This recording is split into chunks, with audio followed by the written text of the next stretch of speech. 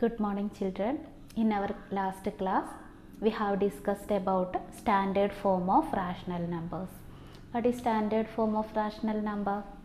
Standard form of a rational number means remove the common factors from denominators and numerators. And if the denominator is negative, first of all we need to change that negative denominator into positive. Okay, and how can we convert negative denominator into positive denominator? Multiply the denominator and numerator by -1. Okay, and today we can discuss some more question. First question is 33 by -77. Here the denominator is negative. It is -77. So first of all we have to change the denominator into positive. How can we change? We need to multiply the denominator by -1. Okay, denominator into -1. Therefore we have to multiply the numerator also with -1. So which is equal to 33 into -1 divided by -77 into -1.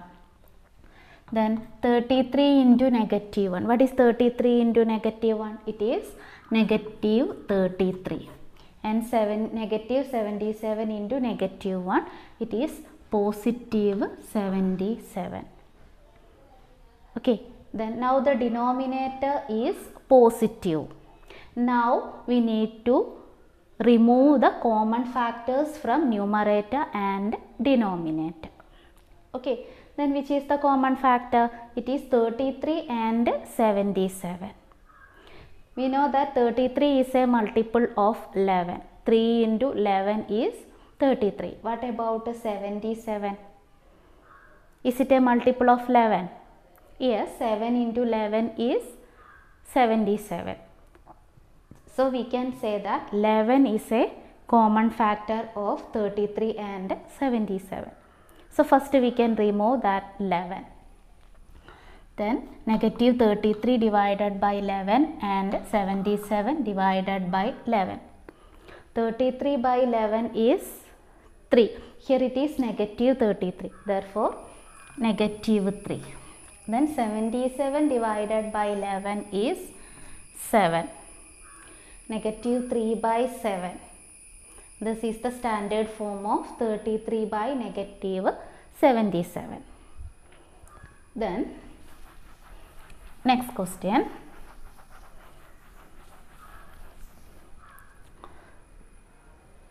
It is -45 by -105.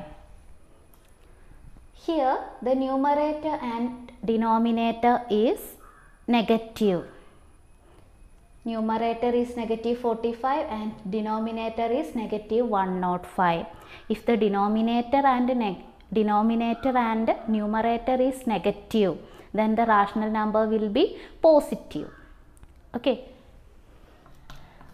that we already discussed what is negative and positive rational numbers. Okay, then now it is 45 by 105. Now we need to remove the common factor.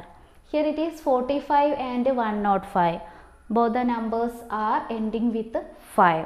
So we can say that 45 and 105, they are multiples of 5. So we can divide this 45 and 105 by 5. 45 divided by 5 and 105 divided by 5. 45 divided by 5 is 9 and 105 divided by 5 is 21. Okay, 9 by 21.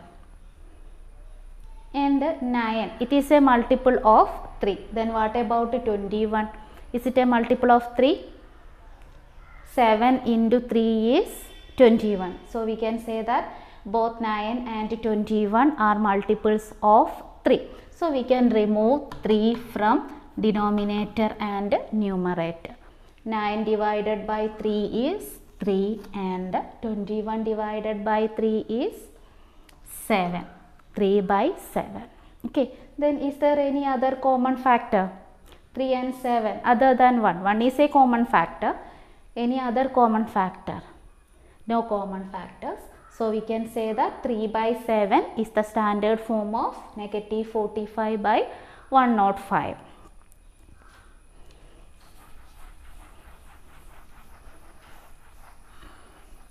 Next,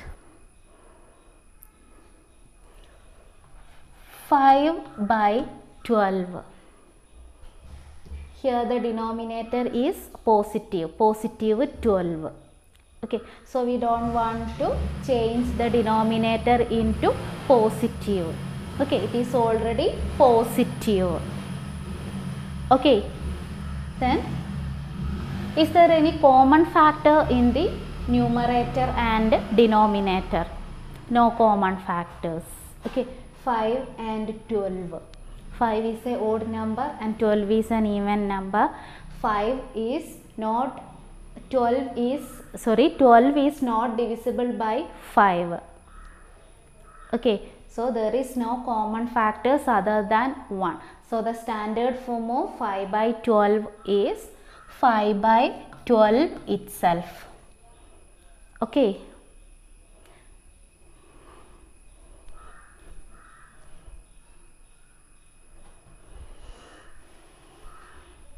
Now we can discuss equality of rational numbers. That is, how can we check two rational numbers are equal? We know how to find equivalent rational numbers for the given rational number. Now we are going to check if two rational numbers are given, are they equal or not? Okay, equality of rational numbers.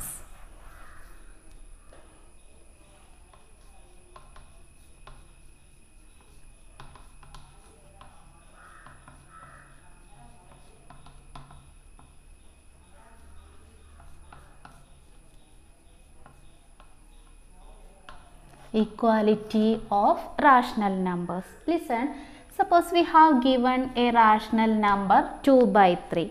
How can we find equal rational number for this 2 by 3? We can multiply both the numerator and denominator by same number. Okay, suppose I am multiplying here 2 into 3 and 3 into 3. Now it is 6 by 9. Okay, we can say that 2 by 3 is equal to 6 by 9. 2 by 3 equal to 6 by 9. Okay, because we have multiplied both the numerator and denominator by 3. 2 into 3 is 6, 3 into 3 is 9. Okay, so we can say that this 2 by 3 and 6 by 9, they are equivalent or equal. Okay, suppose we have given two rational numbers 2 by 3 and 6 by 9. Now we need to check, are they equal? How can we check? Listen, we need to cross multiply the numerators and denominators. That is, we need to multiply the first numerator by the second denominator and first denominator by the second numerator. Okay, that is 2 into 9 and 3 into 6. 2 into 9 is 18 and 3 into 6, that also 18. Okay, so when we cross multiply the numerators and denominators, our product is same. Okay, that is 2 into 9 is equal to 3 into 6. Therefore, this 2 by 3 is equal to 6 by 9. Okay, this way we can check the given rational numbers are equal or not.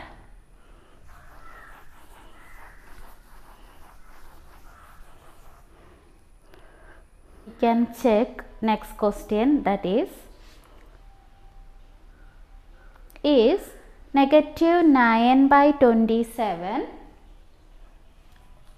is negative 9 by 27 equal to 6 by negative 18 is negative 9 by 27 equal to 6 by negative 18. Okay, we need to check the given rational numbers are equal.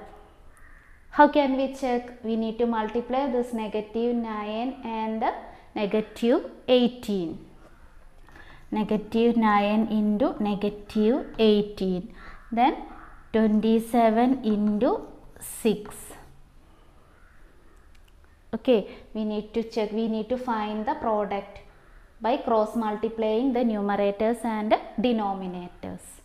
Okay, negative 9 into negative 18, it is 162, and 27 into 6. Listen, negative 9 into negative 18, negative into negative, it is positive. Then 27 into 6, that is also 162. Okay, so negative 9 into negative 18 is 62, and 27 into 6 also 162. Okay, therefore when we are cross multiplying the numerators and denominator, the product is equal. So we can say that negative 9 by 27 is equal to 6 by negative 18. Okay, we can take one more question, that is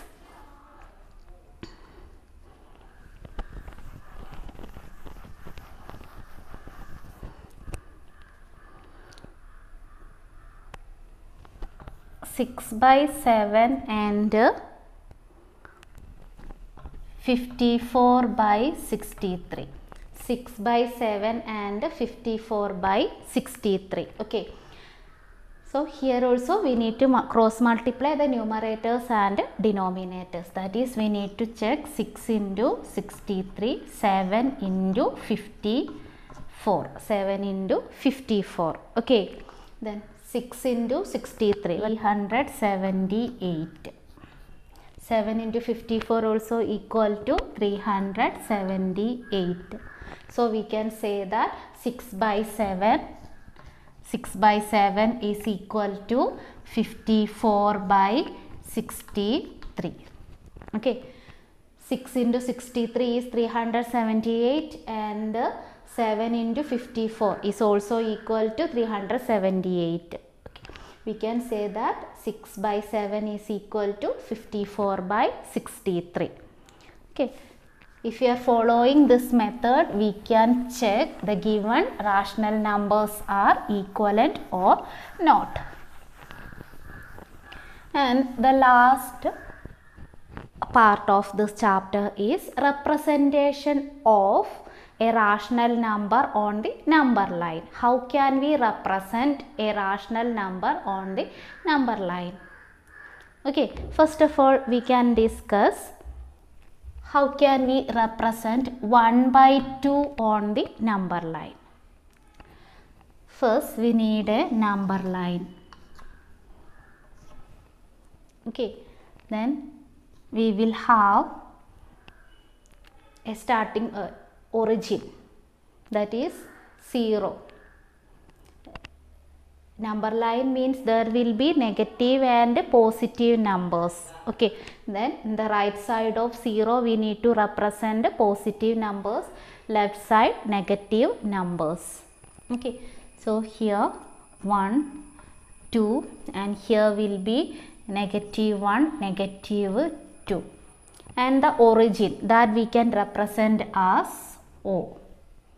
And the right side of 0, each point we can represent as A, B, like that. And to the left side of 0, A dash, B dash, like that we can represent. Okay, here we need to represent this 1 by 2 on the number line. Listen, this 1 by 2 is a proper fraction. What is a proper fraction? If the denominator is bigger than the numerator.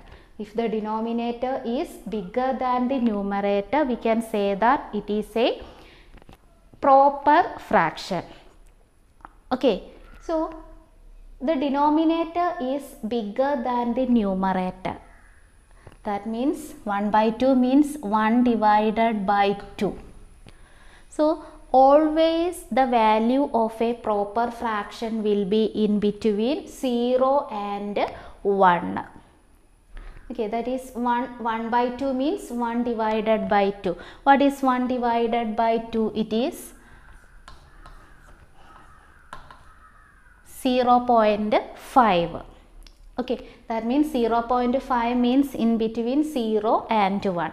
So if the numbers are proper fraction, that is denominator is bigger than the numerator, we have to represent that numbers in between 0 and 1. Is that clear? If the denominator is bigger than the numerator, that its value will be in between 0 and 1. So here we have to represent this 1 by 2 in between 0 and 1. Okay, and in the denominator, here we have 2 in the denominator. So this interval, that is the interval 0 and 1, we have to divide that interval into 2. We are dividing the interval based on the denominator. Here the denominator is 2, so we have to divide that interval into 2 equal parts. If the denominator is 3, we have to divide this into 3 equal parts. Okay, then we have divided this interval into 2. And our question is 1 by 2. We need to represent 1 by 2. So the first part, this will be 1 by 2. Okay, and we can denote that exact point as P. If you are denoting that point in left side of 0, we can take it as P dash. Okay, so 1 by 2 means this is the point 1 by 2. Okay, OP represent 1 by 2.